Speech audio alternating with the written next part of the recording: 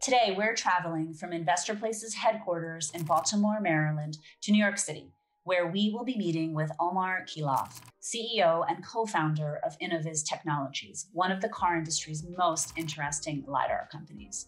This is a hot market in its early stages with lots of opinions. So we've got a lot of questions for Omer about what's really going on in autonomous driving, what features the car makers are actually looking for, and how the company plans to meet this market. So let's get started. Hi, and welcome to Behind the Wall at InvestorPlace. I'm your host, Joanna Macris, and today we're back talking about LiDAR. And joining us today, I'm very pleased to have Omer David Keilaf, CEO and co-founder of Innoviz Technologies. Omer, thank you and welcome. Yeah, excited to be here in New York. Yes. So let's get into it. I mean, first, from a market perspective, there's a lot of activity in this space. You do have a market dynamic where growth stocks have been under pressure. Innoviz, like many other companies in this space, the stocks have been under pressure. There's a bear case view that I think is to some extent propagated by Tesla and others that LiDAR is not a long-term viable technology. I would love for you to address, what the bear case thinking on this space. Yeah, sure. So basically, what Tesla is providing now to the market is a level 2, and that's what also they declare themselves. It's not the basic difference between level 2 and level 3 is the ownership of risk of the car maker. So basically, as long as you're in level 2, the car maker doesn't take any risk, because the passenger is required to look at the road and hold the wheel and engage if something happens. Now, the reason that they cannot move to level 3 is related to regulations of the car industry, which defines basically any feature of a car that is related to safety has to meet with safety regulations of, it calls ACLD. ACLD in very high level, it means redundancy. It means that there is no single point of failure that might lead to lack of safety. Okay. Now, when you talk about an autonomous driving, obviously it relates to safety, right? And it means that you need to have redundancy of anything that might happen in the way the car is driving. Now, for sure, cameras are very susceptible to for direct sun and low light condition, and for that reason, they cannot meet the ACLD. The only way to meet ACLD is to have another sensor. In that case, it's a person. The person is actually completing the safety requirements. So as long as the person is looking at the road and holding the wheel, they can still provide that functionality. Unfortunately, people are not. It's interesting. The reason of most accidents is human factor, right? And most of the accidents are related to the fact that people have overconfidence of the road. They mostly on straight roads also, because they think they have very good visibility. They can look at their phones, and they feel they are safe. Unfortunately, it takes 1 second for that to change. And level 2 is actually providing additional overconfidence that makes people even less focused on the road. So it sounds like the near-term market is advanced safety features, and then it's moving more towards fully autonomous driving. The level of the performance of the sensor, basically you can translate the performance of the sensor to the functionality of the car. The better the sensor is, the capabilities are higher, right? Because in order for a car to drive autonomously in a very high speed, you need to see further, you need to see higher resolution, you need to higher frame rate. So by the performance of the sensor, you can define whether it's a safety sensor, meaning that it actually cannot meet autonomous driving and only allows the car to give you guidance, whether you should be warned while driving, or it actually does meet the requirements of an autonomous driving, and then you can get to level 3. Most of the sensors that are available today are actually not meeting the requirements, and therefore only provide the car makers to achieve safety, as you call it. And what do you mean by not meeting requirements? I think that's important. It's actually, when you talk with car makers, what they do, they have functional safety engineers. And what they need to do is, once you define the velocity which you want to support in terms of autonomous driving, and the area in which you want to drive, whether it's highway or urban cities, of course, the requirements are different. Okay, so the faster you need to drive, you need to have the ability to react to things that are further away from you, right?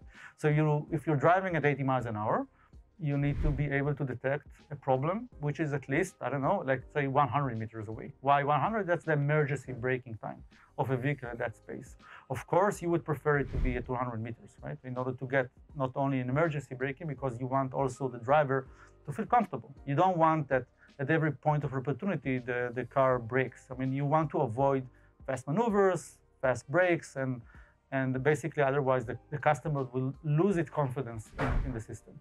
So it moves from safety requirements to comfort. So high frame rate is required for fast reaction. High resolution is required for detection of small objects, which are considered, I would say, a problem for the car, of course. And range, of course, in order to detect it further enough. Field of view is also an element of interest, right? Because you want to support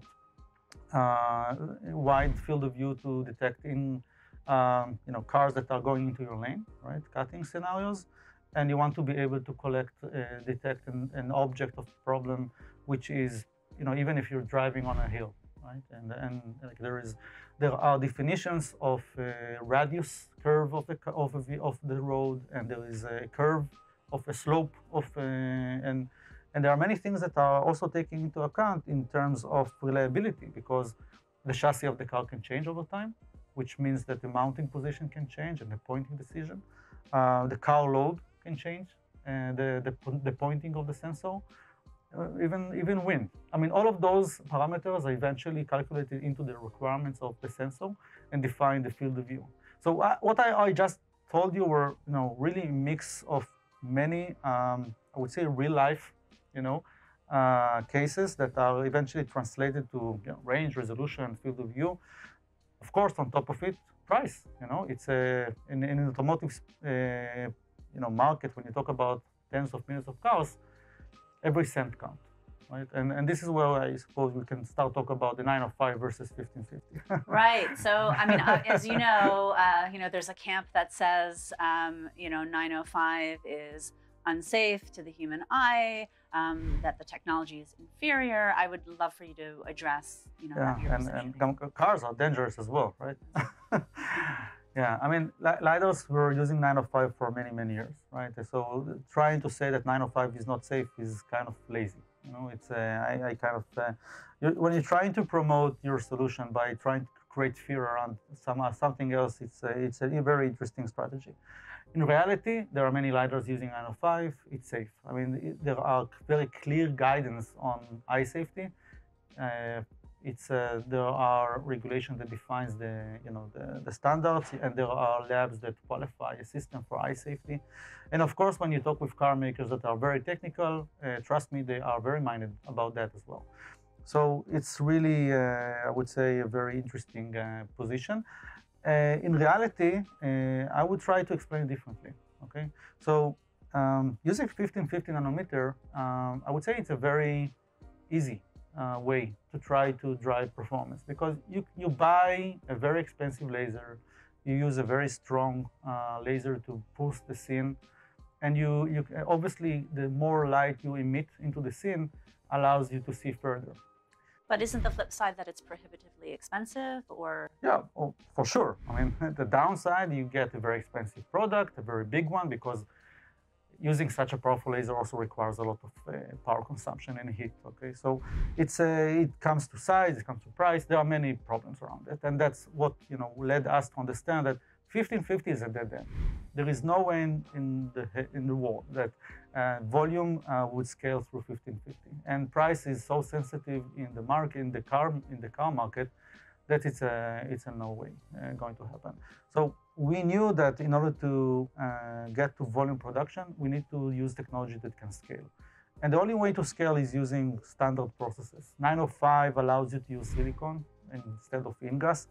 And silicon is the most standard process in semiconductors, you might know, and that's obviously the way to achieve cost. Now, of course, in order to exercise high performance with 905, it requires solving the limitations around capping the light source, right? Because I would say the challenge is to exercise every photon that you get from a light source of 905, because you cannot blow the scene by a lot of light.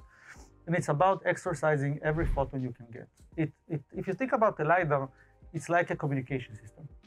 Okay? You have a transmitter, you have a receiver.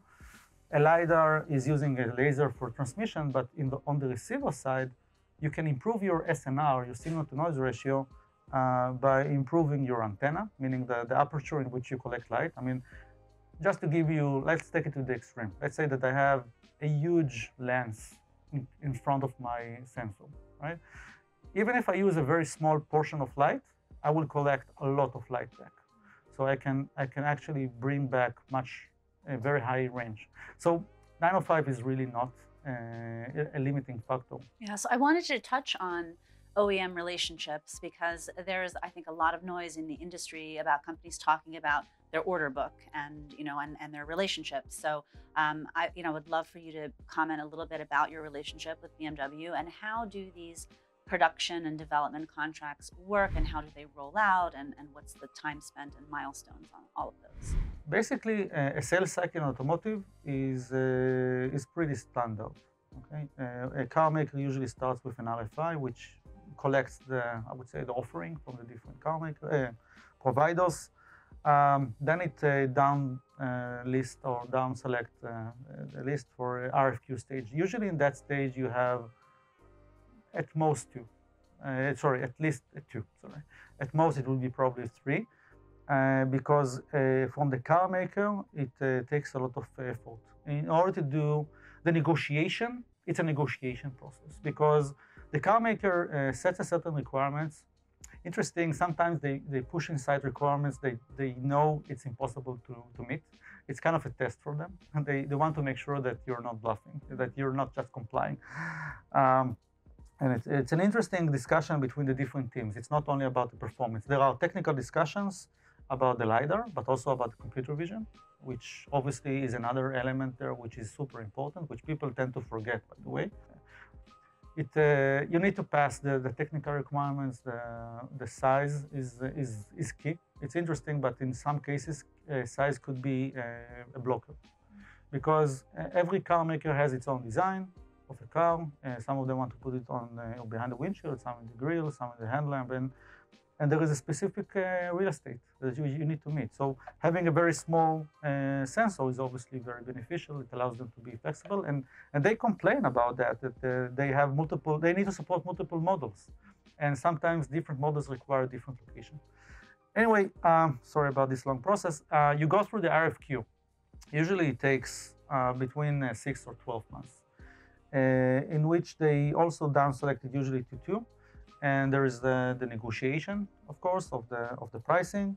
The pricing is usually, I think that's another element which is interesting. You need to be able to support multiple customers, not to offload it on a certain customer, and they actually benefit from the fact that you work on multiple. So sometimes BMW ask me whether BMW is, asking us not to work with others. It's actually the other way around. Of course, car makers benefit from the fact that you reach volume. They benefit from the maturity level and the multiple testing that the product is going through. What else would you say to investors looking at this space, in terms of what are we not getting, what is the market missing? Definitely, I would say it's much more active than they might think, because people have a desire to see every day a press release of a design win. Unfortunately, it doesn't work like that. Okay, it's a much more discrete industry, and we want to be an automotive player, so we want to play by the rules. I would say there is much activity. There are many decisions in the making. Yeah. Do you think that this can be a market where we see commercial mass or volume production by next year? Is this more announcement? Yeah, sure. Yeah. All right, Omer, thank you so much for joining us. You're really welcome. Appreciate your time. Thank you. Thanks for watching Behind the Wall. Please like, subscribe, and comment, and check out our website, InvestorPlace.com, for early access to videos and an even more in-depth look.